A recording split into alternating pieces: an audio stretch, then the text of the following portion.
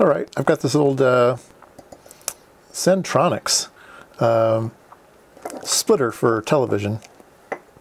It has a 40 megahertz to 860 megahertz this direction, and 950 to 2 gigahertz this direction. So I put them on my my VNA to sweep them out, and you can see here that they the high pass, low pass crossover around 900 megahertz, which would make sense. So the 860 is still on the flat spot of the low pass, and the 950 is on the flat spot of the high pass, and 900's in the middle where the two cross. So I thought what we'd do today is we open it up and see how these things are designed inside, and see how they do the duplexing, right?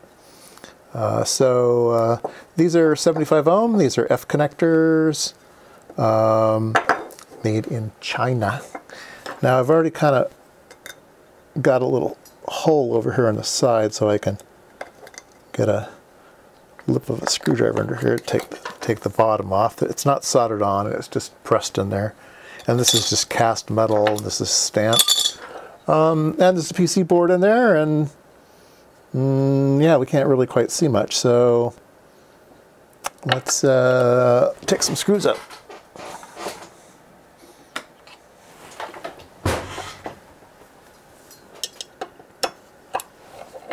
Oops, sorry, I'm going to be in the way here. Let me take the screws out and I'll come back. All right, there we go. So the screws are out, 8 of them. No, yeah, 8 of them. 8? Or 10, no, 8. They didn't put the side ones in. I don't know why they didn't put 10 in, but they could have. But we've got 8. And it still won't come out. I need to desolder the F connectors, and then I think this thing will come out.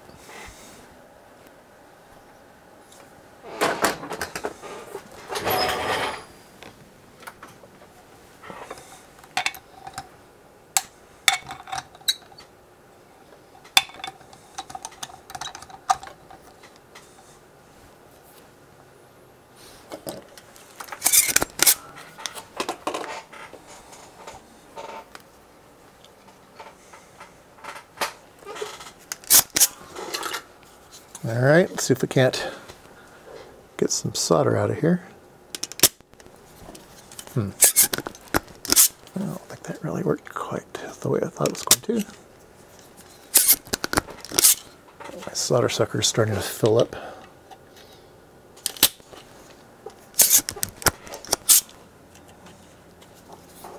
And oops, it moved on me. Trying to get away.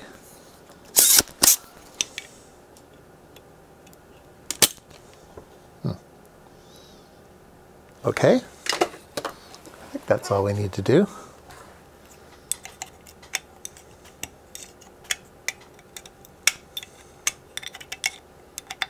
Yeah. Let's see.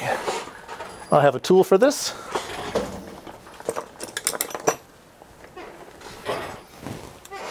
I have a pick. I'll be able to get under the board. There we go. Get on the board, get it out. If you don't have a set of picks, they're quite handy. These are Harbor Freight ones. These are like just super cheap. But when you need them, you need them. All right, let's take a look at it.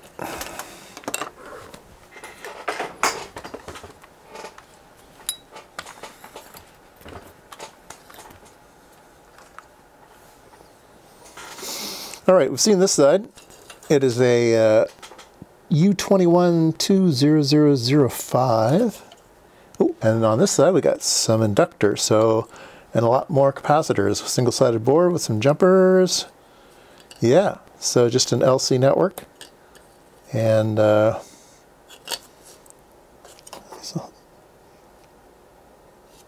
these are marked 2.2. These are marked 1.2. 502. Yeah, interesting. So maybe we should reverse engineer this thing, trace it out. Sure, why not, huh? Nothing else to do today. I'm waiting for an email. I'm making an offer on a thing on Craigslist. So see if I can get it or not. 25 picoseconds oscilloscope. hopefully I'll be able to get it. All right, there's the schematic. I've drawn it kind of a strange way because it needs to be. There are traces that are inductors. So this long trace here is this inductor, and there's a very skinny trace here that's this inductor. And so the traces come in 3 different widths. So I call them 1, 2, 3, and 4. So single width, double width, triple, and quadruple. So this one's just a transmission line. So that one's not an inductor. There are some wound inductors, but then there's this real skinny inductor, and a fairly skinny one goes across. This is a 2 here also. So 2, 2. This one's fatter, 3. So this is the 440 to 860.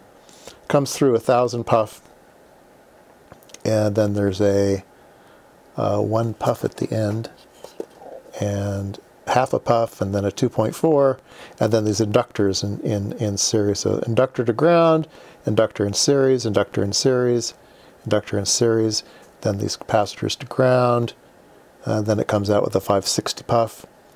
And then the high frequency section comes through these little guys here, the 1.2, 1.5s.